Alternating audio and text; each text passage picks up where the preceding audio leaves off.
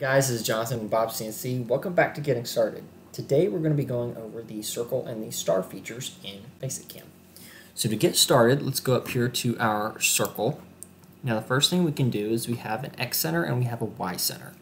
That's going to be the position on the grid that the circle is going to pop up on. Next we have our radius, which is going to be half of your diameter. So let's say I wanted a 1-inch circle, then I would want my radius to be 0.5 or half an inch.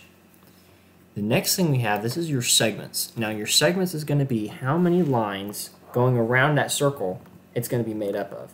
So if you had a really large circle and you didn't have a lot of segments, then it's going to look choppy. You're going to be able to see those angles where those lines intersect. So I'm going to go ahead and let's go ahead and create this. As you can see, when you create this, there's just you can see little corners as it goes around. It's still in the shape of a circle, but you have little corners where those lines intersect.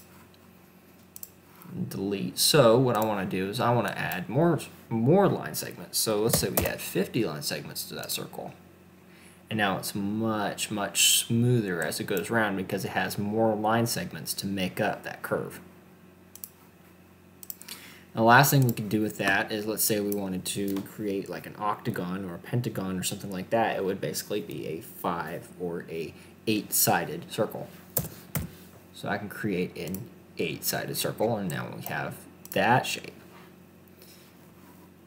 Go ahead and delete that. Now the next thing we want to talk about is our star. You still have your X and your Y center, but now we have an outside diameter and an inside diameter, and we have the number of points. I'm going to go ahead and create this. Now our outside diameter is going to be the diameter of these points right here. The inside diameter is going to be the inside of these points. And then your number of points is going to be these. So this is the standard ratio for a standard 5-point star. Go ahead and delete that. But let's say, the wrong one. Let's say I wanted to create something with an inside diameter of 3.5 and I wanted to have 50 points. So I can create that, and now it's going to give me this. So this right here I can change based on your inside diameter and your outside diameter, and then how many points I want it to have going around. And the same thing is true if let's say I wanted to have a 4-point star, then I can create that, and now we have this right here. So that's how you use the circle, that's how you use the star. If you have any questions, please feel free to drop us a line, and I will see y'all later.